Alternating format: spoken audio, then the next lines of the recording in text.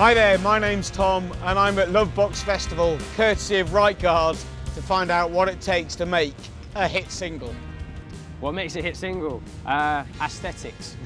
making things sound lovely to the ears. Sometimes someone can just have a melody, be it lyrics, that on a mass scale can just get inside people's heads. If it truly represents what's going on in everybody's lives at that moment, if that makes sense. So in that way, I kind of think it's a fluke. But obviously, you know, a big chorus, a few hooks and a catchy verse will help. People really just want to, they don't want anything too subversive. They just want to hear something that sounds instantly familiar.